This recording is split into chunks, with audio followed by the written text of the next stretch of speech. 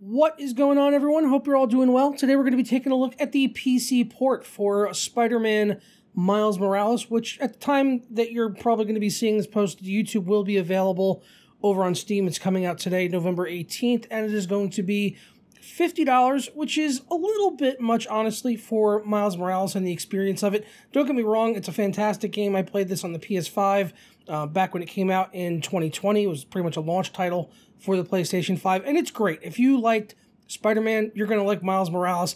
It's not like a full-fledged sequel. This is more like an expansion or like a standalone sort of DLC. It's much bigger. It's not like a couple of hours or anything. It's a good like 8 to 10 hours. And, you know, if you stretch it out and do all of the different side activities and everything, you can probably get yourself a good 12 to 15, maybe even more than that, but not too much more. It's not as vast and as big as the regular Spider-Man game, but, you know, you still have the full city of New York. It's got lots of really good story, quest, and characters and all of that, beautiful visuals and graphics. So we're going to be taking a look at the PC port, which is pretty much the same as Spider-Man, which came out just a few months ago, thankfully, on PC. So we're going to jump into the graphics options, and we'll talk about the performance and everything for Miles Morales. But first, today's video is brought to you by Keysfan.com and their software super deal, where you can get some of the best prices out there on Microsoft software. Especially with my coupon code, you can get half off of Windows keys, as well as 62% off on Microsoft Office products like Windows 10 Pro, Windows 11 Pro, and Office 2019 Professional Plus, and Office 2021 Professional Plus. And they've also got a bundle with Windows 10 Pro and Office 2019 in the same package.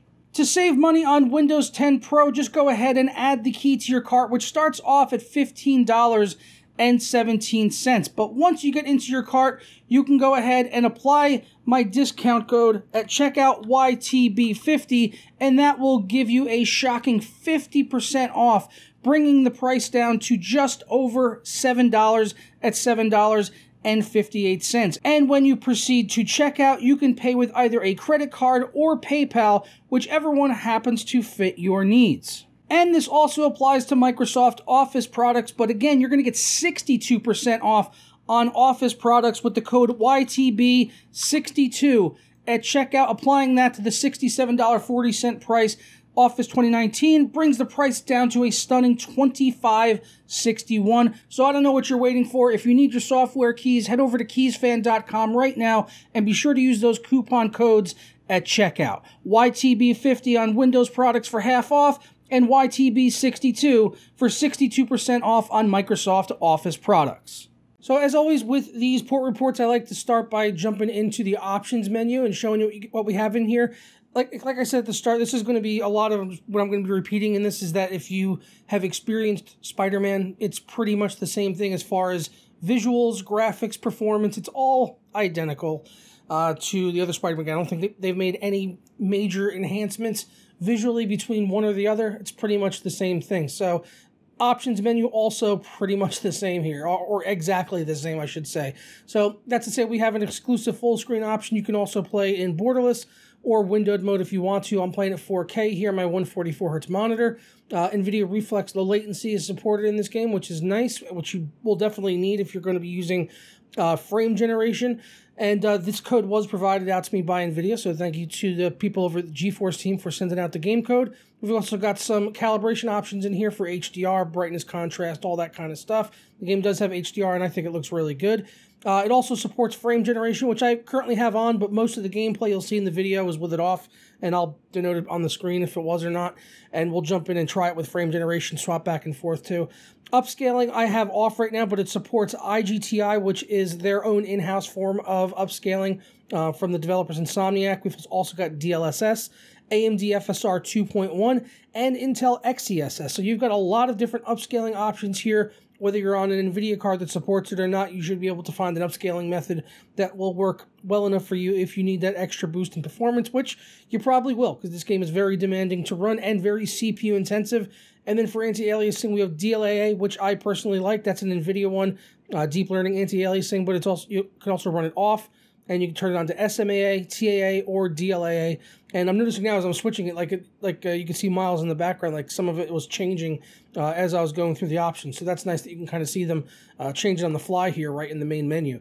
I am on a custom preset because I've turned off things like motion blur, but this is max settings here. Texture quality, we've got texture filtering, then we've got light and shadow options, shadow quality ambient occlusion with HBO+, screen space reflections, and quite a few ray tracing options as well. We've got reflections, shadows, you can adjust the resolution of the reflections and the geometry detail of the reflections, as well as the object range and how far off they will start to render in and out. And this is a very CPU demanding option. Digital Foundry did a great breakdown when Spider-Man launched a few months ago for the PC, and all that stuff that they talk about in their video will hold true for this game as well.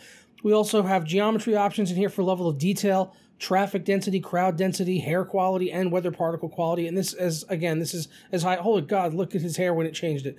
It went from him he looked like he really took care of his hair and had a nice wave cap to looking absolutely terrible. If we get back on his face in a moment, I'll try switching it again. I want to see that. There we go. I want to see. Let's switch it to very low. Whoa, his hair looks horrendous. Your mother wouldn't let you out of the house like that, boy. Come on. You gotta get that fade tightened up. Get that fade tightened up, dude.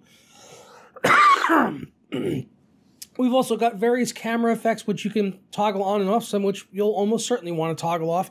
We've got depth of field, bloom, lens flare, chromatic aberration, and vignette, which I was running off both of those because they're terrible, as well as motion blur strength. We've also got a field of view slider, which doesn't give us exactly what the degree is. By default, it was at 4, I believe, and I adjusted it up to 6, and it seems pretty good. We've also got film grain strength, which I completely turned off because, again, it's terrible, and we have sharpness. So those are all of the display and graphics options that we have for the game. Like I was saying there at the start, same as Spider-Man, Nixxes handled the port for this as well as Spider-Man, and I think they did an exceptional job with what they have. On the consoles and stuff, this game has like the direct storage, like NVMe stuff to make it like alt load textures and things in super duper fast. But on the PC, that's not really much of a thing yet, although NVIDIA did add support for it in their drivers yesterday. It still requires game developers to add it in to be able to get it working and stuff, and hopefully in the future something like Miles Morales and Spider-Man will have something like that to help out with performance, because the performance it's very tough. It's a tough game to run. It's very CPU demanding, especially if you're using the ray tracing options and all that kind of stuff and really cranking all the options to the max.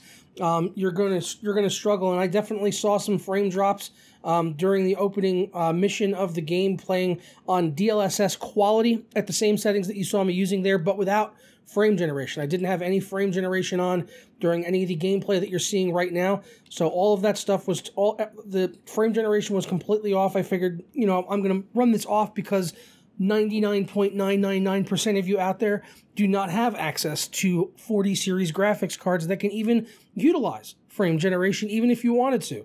So that's a thing right now. Not too many people have 40 series graphics cards, and if you want to use frame generation, then you're going to have to own one until AMD comes out with their FSR3 and their own form of frame generation, which will be open source and work on, pretty much any graphics card, which will be nice once that's available and anyone can utilize it, even people on older graphics cards. So looking forward to seeing what AMD can do with that in 2023.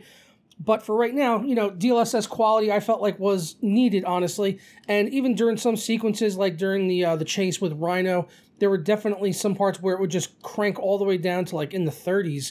And it was just a very taxing scene, lots of particles, but you can also kind of tell it was loading in like assets for the next area. So I wouldn't hold it against it too much, because mostly zipping around the city and, fighting bad guys and stuff around on the streets of New York, the frame rate is fairly consistent and there's not any massive lags or stutters or anything like that, even though my 9900K is definitely CPU limited in this game, as the GPU will mostly never hit like the full 99% utilization. It'll hover in around 80%, 80 to 90% most of the time.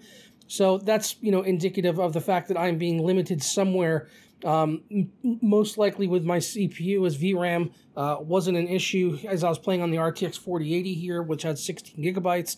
I'm also playing off of a fast NVMe drive, so that shouldn't be an issue there. So it most likely is the CPU, which we saw with Spider-Man. So if you had any issues with Spider-Man, you're probably going to have the same exact issues here with Miles Morales in terms of performance, but it's still got excellent reviews, very popular on Steam, so I have a feeling it wasn't as much of an issue for most people to be able to get this game running smooth so that they can enjoy it, and these games, they're excellent, and I highly recommend you checking them out if you have not already, or wait for them to come onto a sale at some point, because they're definitely worth playing.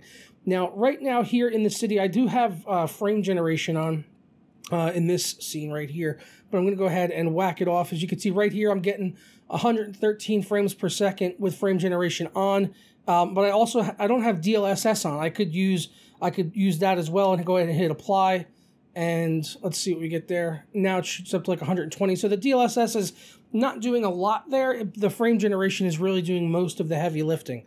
So if I run frame generation off with just DLSS quality in the same spot, we go to around 75, 80 frames per second. So this is like the experience I feel like most people are going to get if you're on a 4080 on these max settings, ray tracing, and all that kind of stuff with DLSS on quality. This would be the experience you would get without frame generation. Like I said, it's mostly over 60. There are some, it does dip down a little bit here and there, even with DLSS on, but it runs smooth. If you're on a FreeSync, G-Sync monitor, whatever, adaptive sync monitor, then it's going to be a smooth experience even when the frames do come down below 60 here or there. And just for argument's sake, we'll go ahead and turn off DLSS completely and see what the 4080 can do at native resolution here with just DLAA on. So we'll go ahead and hit apply on that. And actually still running pretty well. Still running roughly almost the same actually. I guess that's just impressive for the 4080. It's still actually staying above 60 frames, if not maybe even running slightly better, or about the same, I would say. It could be because DLSS does add more load onto the CPU, so maybe alleviating that actually makes it run all the same, I guess. Not better, but the same. Although my GPU, yeah, that dropped down to the 50s. That was pretty rough. So, yeah, honestly, my preferred method of playing this game with access to, a couple of 40 series cards, I would play this game with frame generation on and no DLSS and leave it at native resolution. For me, that would be the ideal way to play it, which is what I'll do here now. Go ahead and just whack on frame gen with normal anti-aliasing, no upscaling turned on. And yeah, now the frames are good. It looks crisp. I'm not noticing there's no noticeable like input lag being added in because we got the reflex on and all that stuff. So, and for a game like this, it's not going to require like extreme precision like online competitive play. So even if there is, a little bit more latency, then it's not really a big deal. It's really not a big deal at all. And this feels and looks the best. Like, that's why I say, like, when I'm playing this game, this is how I'm going to play it. Frame gen on, native resolution, no DLSS upscaling at all, because this is a great experience. Hey, Flatiron building. Yeah, frame generation's awesome. I don't know why it has all these haters out there. It looks great. Like, do you see any visual artifacts or issues in this whatsoever? Like, no, the artifacts that can show up are almost imperceivable to the naked eye. Like, pretty much you need like high-speed cameras or recording systems that don't even exist yet in order to be able to see some of the artifacts that happen with frame generation. So I'm a fan of it, and I would definitely opt to use it if you have access to it for Miles Morales. But that's all I've got for you guys today. I'm going to go ahead and get out of here. As I said, this game is available today for $50. I'm not sure of the exact release time. I think it's like 10 a.m. Eastern. I know reviews can go out at 8 a.m., but I'll still be rendering the video at that point in time. So if you can get it. It's a good game. If you enjoyed Spider-Man, you'll like this. So I'm going to go ahead and get out of here. Hope you guys all have a great day, and I'll catch you next time for another video. And also, happy Thanksgiving. Ahead of it, obviously. Happy holidays. Ta-da.